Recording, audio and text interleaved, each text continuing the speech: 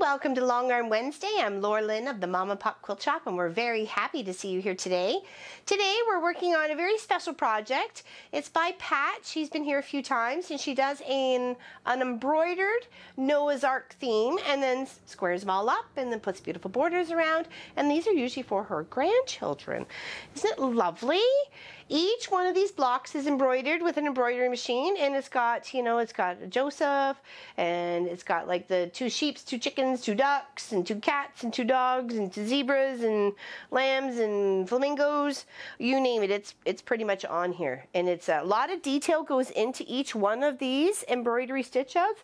Some of them take upwards of like 2 to 3 hours to stitch out correctly. And of course you got to thread change every single one. So even that in itself is very time consuming. So, but it does do some beautiful work. Oh my goodness. And then each one of these blocks is kind of like a half square triangle, little pattern going on with the green and the blue. And I just love it. So what she had asked for here, because we don't want to stitch through any of the embroidery, we're just going to do a little loop meander just around. And I'm just going to kind of, I'm not going to come through them, but I need to come into the white a little bit, and she's okay because she wants the blue thread, so it's just going to pop a little bit of blue in here, but still be able to surround each beautiful image. So yeah, they got little chicken ducks and, you know, a little rhino and a monkey and butterflies and all sorts of beautiful, beautiful pieces here. So, and a lovely piece backing. It's got a nice little border piece in the center, and I've tried to center it as much as I can via that, and 80-20 batting is what we have going on. So I'm just going to pick a spot because I'm starting this project. So I'm going to come up here, pretty much in the high point, and because I'm going to be able to work my way around. Let's see how far I can go actually before I can. I don't want to bump the roller.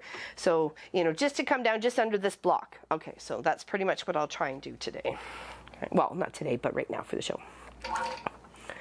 But this is a lovely start to a very fun project, and it's off the belts. It's just, I have it as 12 stitches per inch. I am the one who's controlling about where this is going and how this is happening. So, okay, and just a little loose. Okay. Nothing too fancy. Just getting it done and looking nice in the process.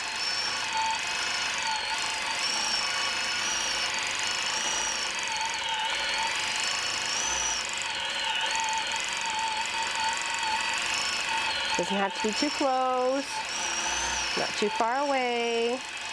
We're just trying to be as consistent as possible.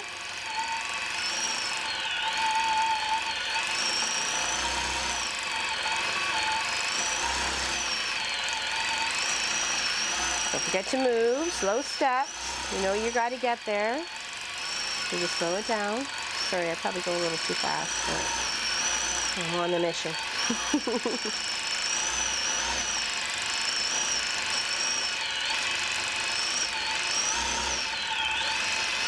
See, it's not come into the project. We're just going to kind of highlight it a little bit by coming in with those pretty little threads, but we're not going to stitch right through it. There we go. See, that's beautiful. Progress out here in the beautiful. Looks like a nebular solar system. I love it.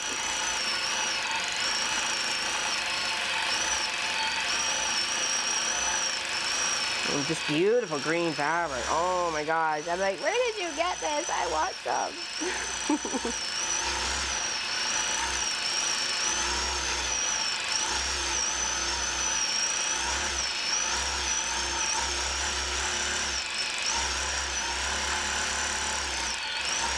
Again, not going through the embroidery, just trying to highlight around it.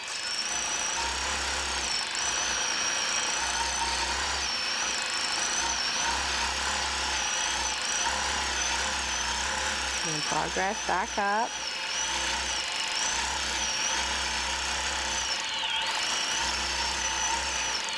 Try to leave space for the outside edge for binding. You don't want to be cutting off your stitches by the binding, so you want to try and keep it all within the space of the quilt. So you think to come in a ½ inch or an inch, it still almost would give a little bit of a puffy frame as well before you get to the binding part. So that's up to you.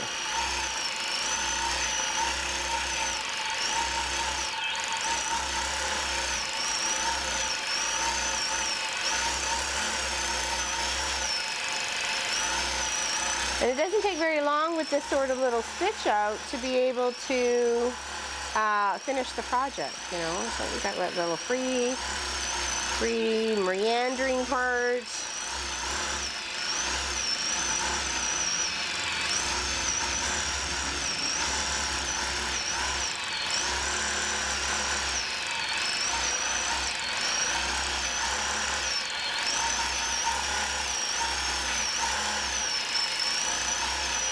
Because we do want the embroidery to be the highlight of this quilt, right?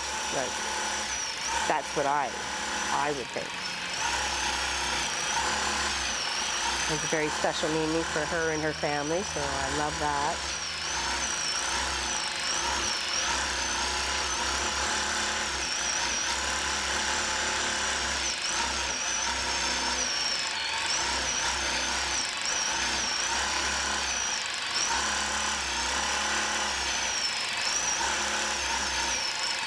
Love the beautiful thread.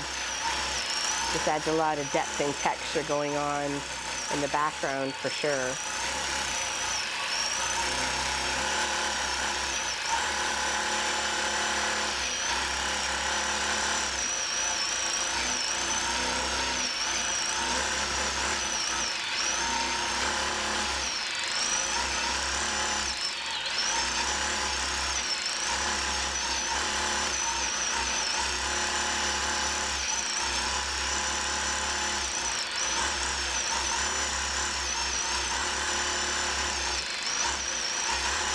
Kind of want to incorporate it so it doesn't look like there's a start or a stop to the meandering, right? You want to be sort of, it's all over the place.